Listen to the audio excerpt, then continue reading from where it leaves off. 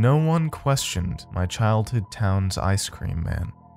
Written by Repulsive Answer 933.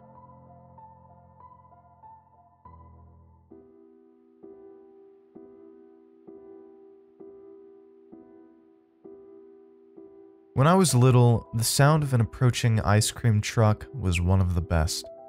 The chimes were beautiful, and whether it was Mr. Softy or Jack and Jill, in seconds of hearing even the faintest sound of the truck's tunes, I'd be out on the street, wildly craning my neck to hear what direction it was coming from. I swear, the ice cream tasted best in the days where it seemed your flip-flops would melt to the ground. Those awful, sweltering days could be turned around by just a quick swap of money and dairy. It was one of those days when we first saw the truck special to our neighborhood. The moment I heard its faraway chimes, I ran as fast as I could onto the sidewalk. I could slowly see my friends spilling out of their homes, and we all held our breaths as the truck approached our street. We waited for what seemed like an eternity as the melody slowly grew louder and louder, as if it were the thunder before a storm. When it finally appeared, we all stared at it quizzically for a moment, before rushing towards it and forming a line. The truck was new and strange to us, and almost looked like one that would be found in a cartoon, almost an exaggeration of what an ice cream truck should look like. Its base color was a drab white, but it was covered in red stripes and adorned on all sides by small red hearts. The logo proudly announced it as the Sweetheart. Sitting proudly on top was a large plastic ice cream cone, with 3 scoops of brown, white, and pink, and a fat plastic cherry on top. I'd never seen the brand before, and having done research since, I can find no evidence of it ever existing outside of my childhood memories. I struggled and pushed my way towards the front of the line, and once the vehicle was stopped, I was in the position to be the first customer. As I examined the still closed window on the side of the truck, I noticed that none of the items on the list were branded. No SpongeBob or Spider-Man popsicles, no drumsticks. But still, that wasn't odd, and at the time I remember assuming it was a local family that ran it. When the man that drove the truck opened the window, sweat was already streaking down my face, even though I'd only been outside for a few minutes at most. He was tall and lanky, and when he rested his arms on the shelf protruding from the window, they seemed to get in the way of the rest of his body. He looked somewhere in between 16 and 40, because although his face was spotted with acne, his hair, which was dyed almost completely a dark purple, was graying at the roots. His face itself, besides the acne, was contorted into what looked like an almost painful smile, as if his cheeks had been taped to his ears, and I could see each of his perfectly white teeth sticking out of his bright red gums. His eyes, although bloodshot and intense, had little to no other emotions behind them. But the thing I hated the most about him was his skin. His body was encased in what looked like almost transparent flesh. His milky white outside had turned an awful pink by the almost exposed muscles and veins lying just below the surface. As he moved, I swear I could see each muscle ripple, see his blood flowing, and see his joints move as he bent his elbow. Then, after a long while of me just staring at him, he asked me for my order. After I'd collected myself, and had been yelled at for holding up the line by the people behind me, I gave it to him. All I wanted was a twist ice cream cone dipped in a cherry coating. I know I didn't ask for sprinkles, but when I got my order, it was coated in small red dots in the shapes of hearts, and I couldn't help but think it looked an awful lot like the man's acne-covered face. And as I watched the others get their confections, it appeared the heart-shaped sprinkles came with each order, as if it were a requirement for whatever brand had leased the truck. As the others ordered and ate their treats, I watched the ice cream man stare at each customer intently, never once breaking eye contact. I noticed that while watching him that he didn't blink the entire time I could see him, as his eyelids looked similar to his cheeks, as if they'd been stapled to his forehead. After he had driven away, I asked my friends if they'd ever seen his truck or him before. We all collectively agreed we hadn't, and I could tell they didn't really think much about it. But there was something about the nonchalance with which they treated his terrible face that unnerved me deeply. It was a few more weeks before we saw him again. It was another one of those awfully hot days, and our sweat didn't have time to soak into the pavement before it sizzled and evaporated. We were about to call it a day, having spent the whole afternoon outside already, when he appeared on our street.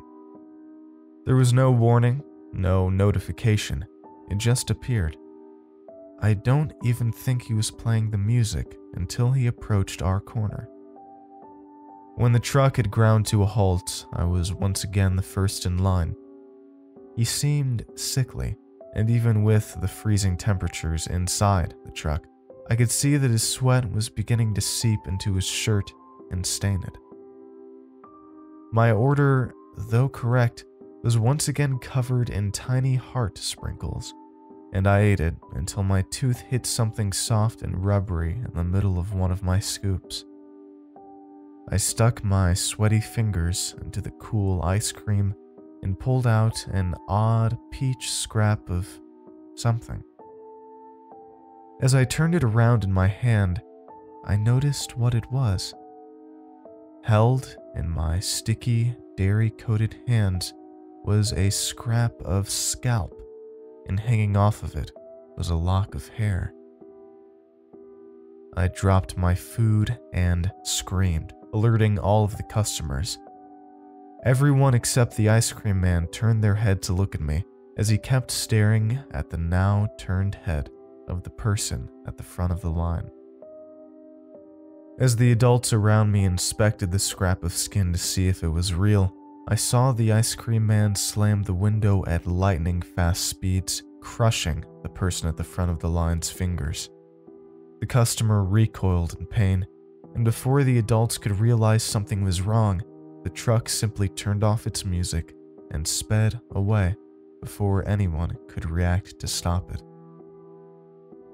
We called the police, but no one had seen him, and it was as if he and the vehicle had dissolved into nothing as soon as they were out of sight. After some digging, the cops could find no evidence of the truck in its records, and there was absolutely no proof that his truck, or a truck like it, had ever been seen anywhere before. The only thing we knew for sure was who the piece of scalp belonged to. Daisy Sims was a 6-year-old that had gone missing on the hottest day in the summer so far, and as she was last seen in the local park, it was assumed she'd gotten lost in the woods. No one knew why her skin had been in my ice cream, but we all assumed that on that awfully hot day, she'd had a run-in with the thing that drove the ice cream truck. After that awful day, we weren't allowed outside without an adult, but at that point, the heat had become so unbearable that no one wanted to go outside anyway. Sometimes while drifting off to sleep, restless from the warmth that permeated through our air conditioning, I could hear the faintest sound of the truck's music. It was soft and quiet, but one night, and would phase in and out of even being audible. The few times I left the house to talk to my friends, I asked them if they would hear it too. They just looked at me like I was crazy, and soon I began to think I was, as each night the truck's music grew louder, until one night I couldn't sleep at all. The music felt as if it was right outside, blaring, seeming to call to me, or any child still awake at this hour. I knew not to go out, but curiosity got the best of me, and I threw open my bedroom window that faced the street and looked out at the truck.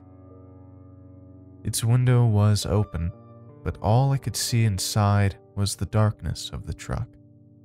No waiting ice cream man. No one. No thing.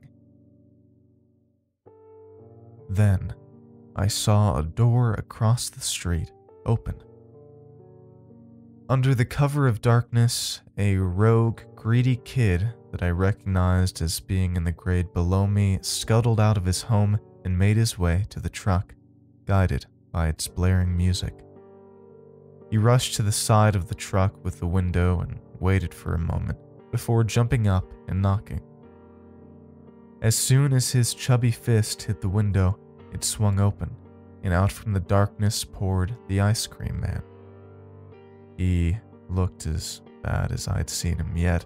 His skin was nearly transparent at this point, and his visible muscles appeared almost the same dark purple color his hair was. The thing I couldn't help but notice was that he was drooling. Thick white cords of saliva that dripped down the window ledge and then trailed off onto the ground. He stared at the child as if in a trance before asking him for his order, and when given it, he melted back into the darkness of the truck. He reappeared holding the kid's goods, and although I couldn't hear exactly what was said, I got the impression that the food was free. As soon as the kid had begun to eat his ice cream, something silently slunk out of the truck's window, what appeared to be a long pincer or tentacle of some sort. It moved around before settling on a tree on my front lawn and wrapped itself around it. Others followed, similarly wrapping their many jointed limbs around mailboxes and print doors and patio chairs. Soon it almost looked like the web of a spider, the multiple limbs and tentacles acting as each thread in a web, as if some giant invisible spider were weaving a net around the oblivious, feasting child. Eventually, something that looked like an extraordinarily elongated arm reached out from behind the ice cream man, who'd been standing there watching the limbs weave themselves around the kid. The arm rushed past every other string of flesh and made a path towards the kid, still eating his ice cream and still blind to the things happening around him. I watched as the arm finally reached him and scuttled up his body. It wrapped around him again and again, muffling his screams of terror, slowly ripping the air from his lungs. Once he'd passed out or fully suffocated, as I didn't know and I was too paralyzed with fear to go outside and find out, each arm that was part of the web began to detach and grab hold of the child's body. The arms grabbed and scratched at the poor kid, slowly tearing him apart piece by piece. An arm grabbed a lock of hair, a finger, a tooth, anything they could. They pulled until it was no longer a part of the child who was too hungry for his own good. Once there was nothing remaining of the poor soul except for a scrap of t-shirt here and there, the arms began to recede into the darkness of the inside of the truck with their prizes. And I swear, in the faint light that shone into the truck's window, I swear I could see the hands put the scraps of child into the different pints of ice cream. And as the music coming from deep inside the truck began again, right as the truck pulled away, I swear I saw something's hand reach out and wave goodbye, as if it had been able to see me the whole time. The next morning, I woke to police sirens coming from across my street. As I crept out of my house to try to eavesdrop, I almost knocked something off my front steps. It was a small twist ice cream cone dipped in a cherry coating, adorned with small red sprinkles. I don't remember hearing about any other missing kids after that, and I certainly never saw him again. In the decade or two that have passed since it all happened, I've grown and believed I'd forgotten about it. That was until a call from my mother about a large amount of children going missing in my hometown unearthed these memories and led to endless sleepless nights of research. So far, I've found no proof that anything I saw really happened, and all I know is that the child I saw get torn apart has still never been found, and the truck proudly titled The Sweetheart has no documentation proving that it ever existed. I think I might be going insane, as during the last few nights of useless combing through papers decades old, I've been hearing a familiar sound. And as I sit here now, trying my hardest to put my faulty memories into words, I can hear it.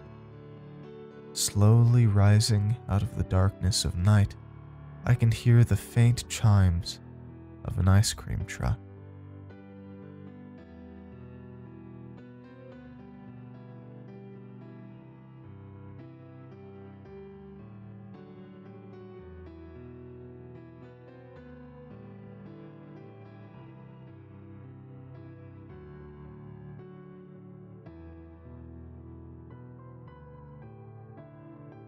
Okay. Well, thank you all for listening. I hope you enjoyed tonight's video. If you did, I would really appreciate it if you would give it a like, subscribe to the channel, or follow the podcast for more. And if you really enjoyed it, share it with a friend who you think might like it. Huge thanks to the author for letting me narrate their story on this episode. And if you'd like to support the channel, there are a couple ways you can do so. You can always pick up a t-shirt, hoodie, sticker, mask even, over at teespring.com/stores/clancypastastore. That always helps us out. Or if you'd like to send in a tip, you can always go to patreon.com/clancypasta or join the membership option here on YouTube. You can follow me on Twitter at ClancyPasta, same at ClancyPasta on Instagram as well. And also, I just recently started just kind of like a fun side, just hobby Twitch channel. So I think I'll throw a link to that in the description as well. You can follow there and then get notified when I go live and stuff like that. Fun all around. Let me know in the comments what you would like to see in the future. And without further ado, I hope you all have a great night and don't have any nightmares. All right, thanks for listening, everybody. Cheers.